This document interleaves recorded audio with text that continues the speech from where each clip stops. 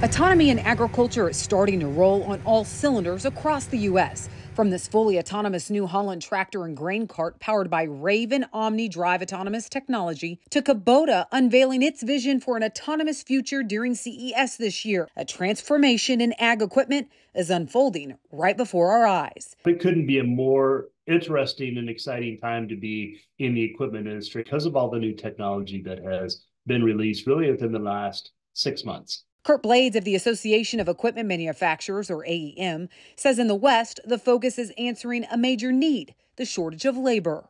Harvesting a strawberry. A strawberry is a soft fruit that needs careful consideration.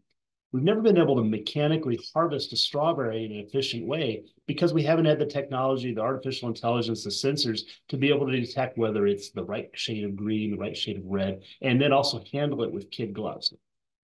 That's available now. And that's amazing how much different that technology is quickly exploding. In the Midwest, the autonomy trends look a bit different. Instead of smaller, driverless equipment, major equipment manufacturers made a splash at recent shows with the largest horsepower combine and tractors yet, all with autonomous capabilities. We've been very clear that by 2030, we want to have a full production system for corn and soybeans that is fully autonomous. But you'll see us bringing out over the successive years more autonomy solutions in each of the steps across the production system. Aaron Wetzel is the VP of Production Systems for the Production and Precision Ag business at John Deere. And in his 35 years with the company, he says he's amazed with the amount of change he's seen in just the past 5.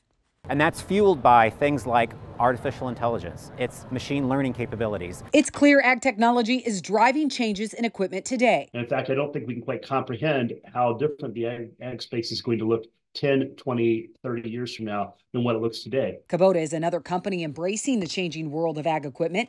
We need technology to harvest the data so we can make better decisions. If we can make better decisions, then the sustainability, doing more for less, we can start doing that. To find the labor usages, can we automate our equipment and or use technology to make the best operator your everyday operator? And I think that's where we're investing in. Todd Stuckey is president of Kubota Tractor Corporation, but also the chairman of AEM, which allows him to explore autonomy on a much broader scale. One thing that we need to do as an industry is make sure the regulation follows the technology. So we don't want to have an autonomous tractor that we have to have a person in it. So those are the type of things that our industry must address.